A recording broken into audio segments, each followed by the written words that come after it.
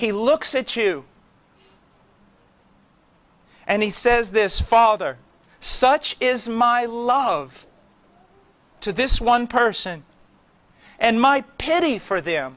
After they've broken every command, He still says, such is my love and such is my pity. Proud men say, I don't want your pity. You need His pity. You need His pity. We are pitiful. He says, such is my love to and pity for them, that rather than they shall perish eternally, I will be responsible for them as their guarantee. Bring in all thy bills, Father, that I may see what they owe thee. Now, sometimes a young man will get married, and after he gets married, he'll start getting a little shaky on his commitment. He said, I had no idea marriage was this tough. I don't know if this is really what I'm made to do. You see, he was boasting about how much he would love this girl. He had no idea the commitment he was going to have to make. But that is not true with Christ. Here he says to the Father, Father, bring in everything they owe thee. Let me see it. Imagine this. He sees everything that you owe justice. He doesn't go to that cross blindly. He doesn't get on the cross and say, no, Father, I don't want to do this. I didn't know it would cost so much. He knew from eternity how much it would cost Him, and yet He still did it. But listen to this. Bring in all thy bills that I may see what they owe thee. Lord, bring them all in. Now listen, believers, if this doesn't make you so happy you weep or cry out for joy, you're not understanding what I'm saying. He says, bring in all the bills. Bring them all in, that there may be no after reckonings with them. Do you see what He's saying? Bring in every one of their bills from the time they were born to the time they die. Everything they owe thee, Father. Bring them all in. I want to see them all, and on that tree, I want to pay for them all there so that you never have to deal with them again with regard to their sin. Do you see that, believer? He never has to deal with you again. It's over. All your crimes are paid for.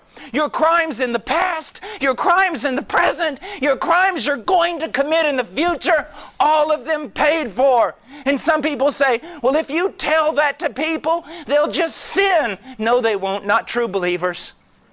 Carnal, wicked, lost church members will hear that and go on sinning. But believers will say, if His love is like that, if He has set me free completely, I'm His. I don't want to sin anymore. I don't want to sin anymore.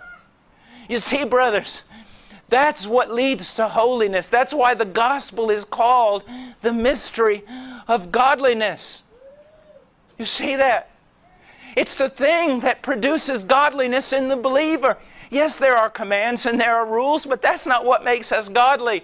What makes us godly is knowing that Jesus died and that He died for me. And when He died, He paid for every sin, past, present, and future. And God will never again, never call me into His judgment hall to judge me.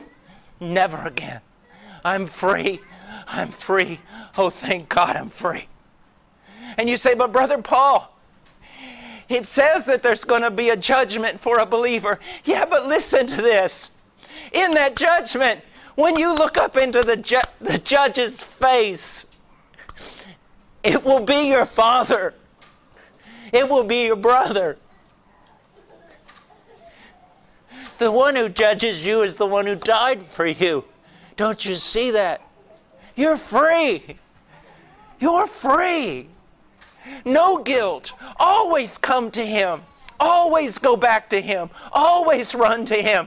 You're free. You finally walked through a door that no one in this world knows anything about. It's unconditional love. You're just loved, and it can't be changed now. Because of that perfect work of Christ on that tree, on your behalf. Christ so loved you, so loved His bride, that He who was ruler of all things, the heir of the universe and beyond, He became a servant because of His love for His bride, because of His love for you as individuals.